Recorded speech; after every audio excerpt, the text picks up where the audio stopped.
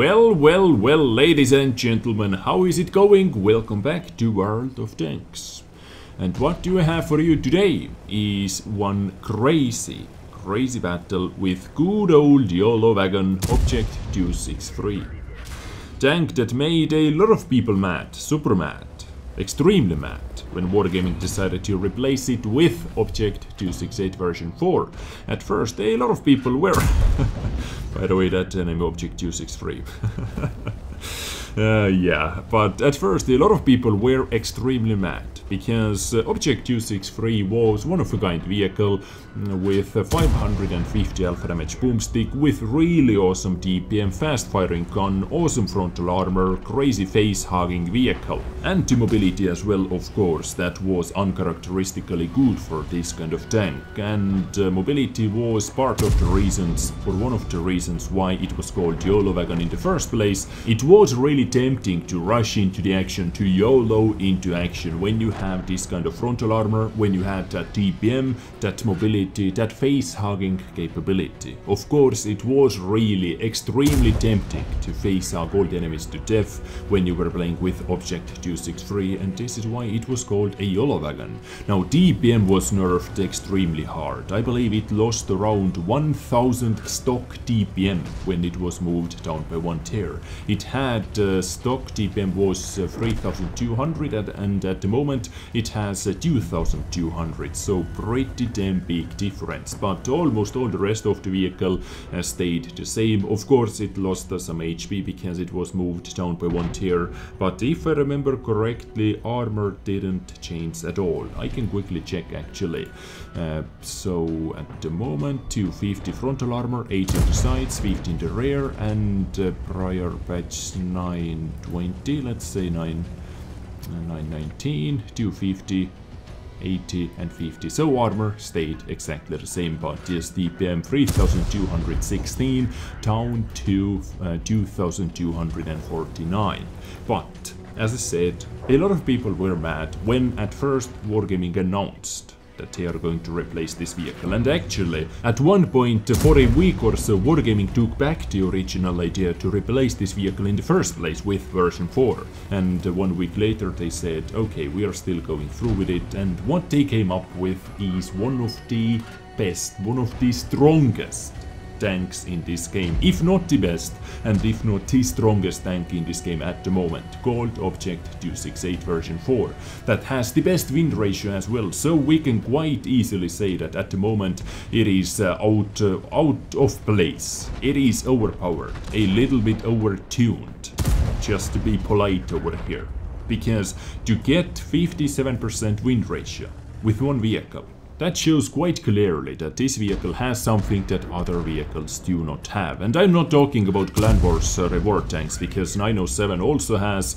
a 58.52% win ratio. Actually, VK7201K has a 57.36% win ratio, but all those vehicles are Clan Wars reward tanks. And the only players who are playing with those tanks are really experienced players. But the average win ratio for average player base is around, let's say, 50%, because it is actually around 50%. Usually you see like even under 50% win ratio players, because let's be honest, over here average player or a little bit under average player is quite bad in World of Tanks. And I am not saying anything bad over here, or I do not mean anything bad, because not all players are after for good statistics, high win rate and so on. There are many players, a lot of players, maybe even most of the players, who are here to simply have fun, who are here to play this game for maybe 1 or 2 hours in the evening, and not in every single evening. And of course, if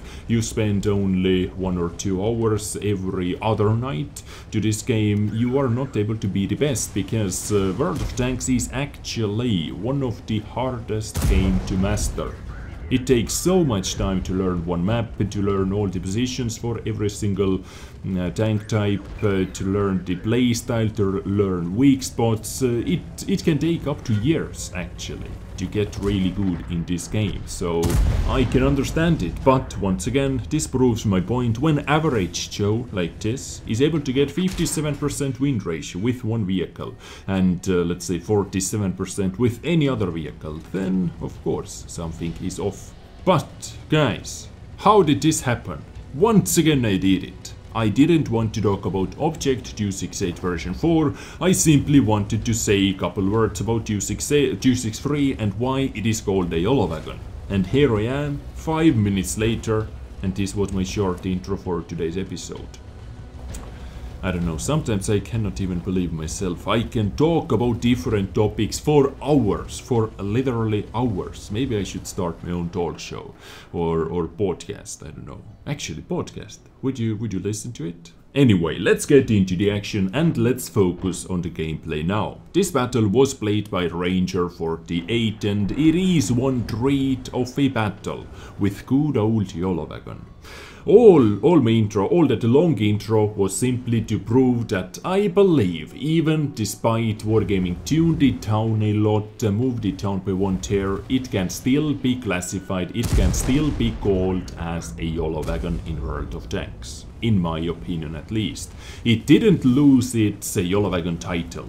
Yes, version 4 is YoloWagon as well, but 263 is the one and only OG YoloWagon. And you are going to see this tank in action in this battle. At the moment it is 1 versus 5. It was 1 versus 6, so 5 more enemy vehicles left to kill, but look at the matchmaking, look at the HP. It is not going to be the easiest 1 versus 5 fight over here because on the enemy side there are 3 tier 9 vehicles still alive and 263 is tier 9 vehicle as well.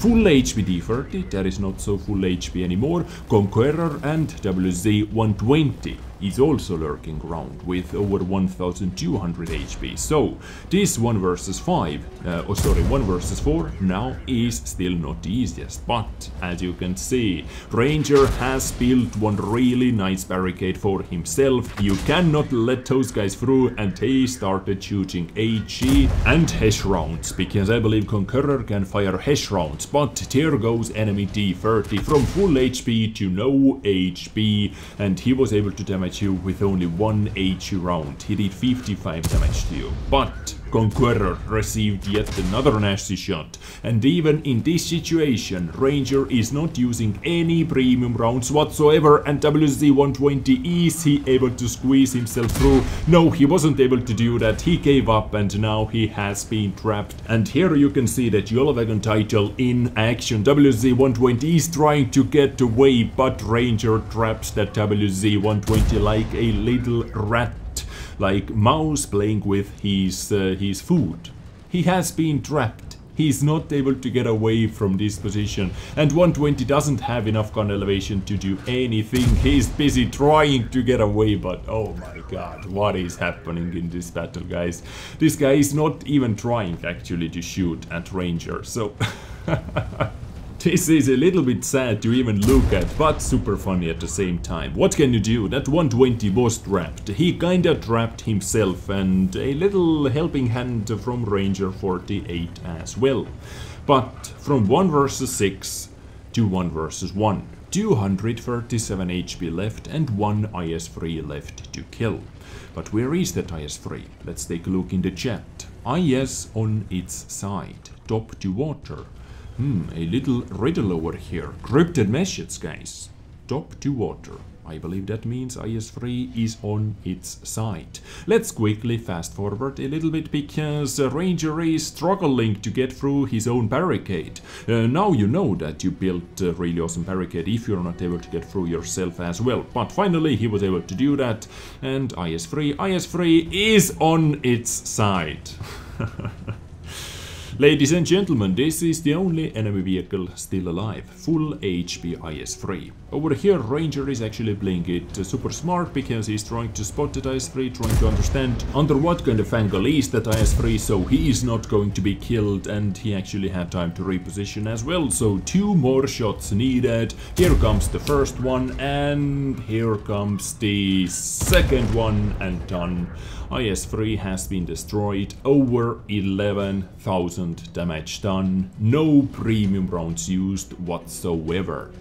Whew, what a battle. It was one really enjoyable battle to watch, in my opinion, at least. So thank you Ranger48 for uploading it to my replay site. But now let's say hello to Victory Girls to see what Ranger received for this battle. Ace tanker, some stickers that you can put on your tank, 7.2 thousand experience, 134,000 credits, not bad, 10 bonds, Kolobanov's medal, always awesome, high caliber, top gun and steel wall. 11,031 damage done, 7 kills and close to 2,000 raw experience. In 5-10 matchmaking it is even more impressive.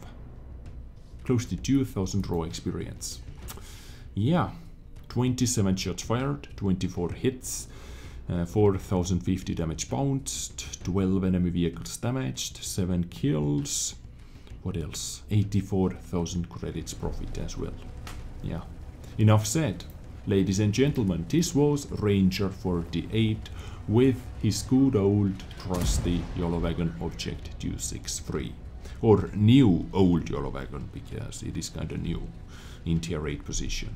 In tier 9 position. I hope you enjoyed today's episode as well. Let's smash that thumbs up button for Ranger48. Let's do it together. 1, 2, 3. Done. Nice. Awesome. Thank you.